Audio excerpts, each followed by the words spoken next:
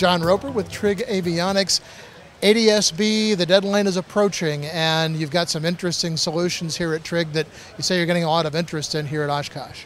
Absolutely, Tom. Yeah, we're delighted to be here at Oshkosh again, and our transponders are all compliant for the mandate, TSO C166B. The TT22 is an incredibly popular transponder because it's a Class 1 device. It's small, space-saving, and will go into almost any panel. It's great for light sport and experimental types. And then actually the same pilots here at Oshkosh also opt perhaps if they want a stack transponder for our TT31. And that's great because it's a retrofit for the TT76A, C or 78A. So that saves on the installation. It makes the cost lower. You don't have to fit a new antenna. You can use your existing antenna, your existing wiring, and your existing altitude encoder. So Trig is all about giving a solution that is pain-free, stress-free as we say. So this year what we're sharing with people is our latest TN72 product. Now this is a WAAS capable C145 device.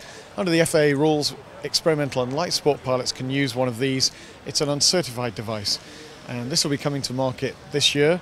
And we've had lots and lots of people who can see the benefit of being able to fit that into their light sport or experimental aircraft with one of our existing transponders.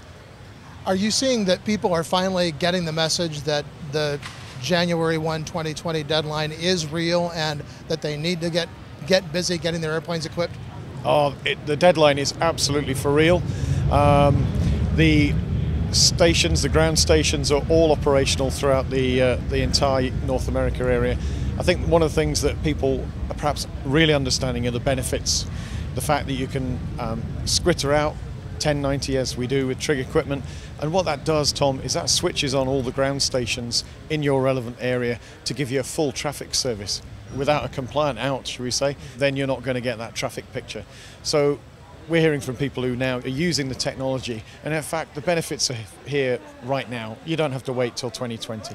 And it's been my experience with folks that once you've flown with ADS-B, that you wonder why you waited so long to actually equip it and take advantage of all those things that it offers. Absolutely, and with the traffic solutions that are coming or are available, we ourselves at Trig hope to have something for Oshkosh next year, which is going to be a UAT solution. But yeah, you're absolutely right. People can make the most of it and fly with much better surveillance information in the cockpit.